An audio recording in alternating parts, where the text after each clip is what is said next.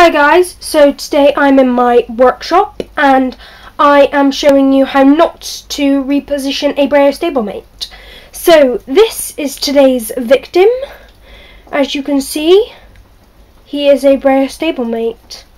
So I'm going to get cracking and show you how not to reposition a Breyer Stablemate.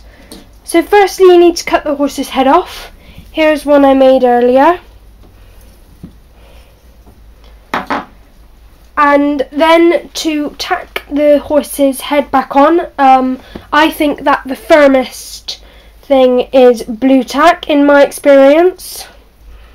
So we'll get blue tack and then put it on there.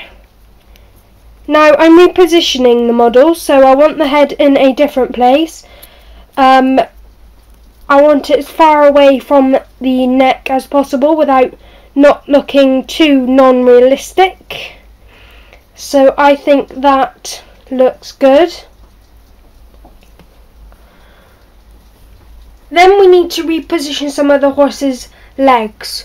So in my experience, these stupid hacksaws are not the answer, and this is definitely the answer. So you have to position the model very well and then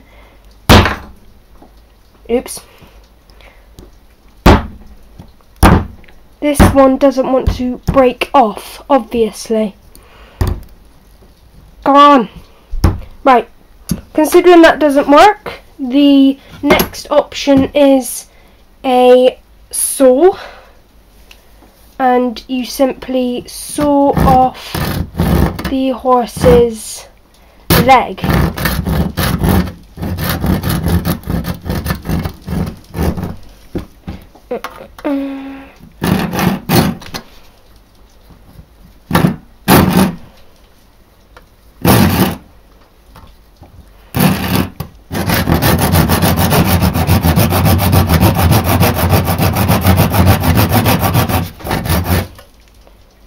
See, that has gone part way through. Now you can just snip it off, she says optimistically.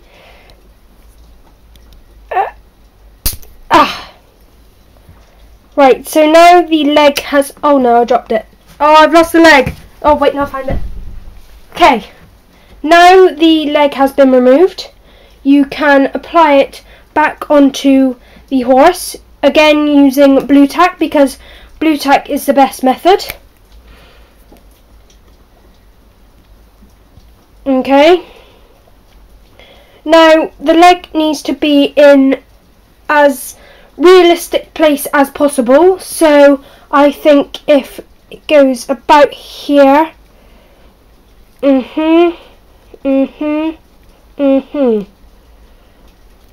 I think that looks very good. I think that model looks very realistic, and yeah. So join me next time, guys, when we will be working further on this little model and it will look like a masterpiece. Okay guys, bye.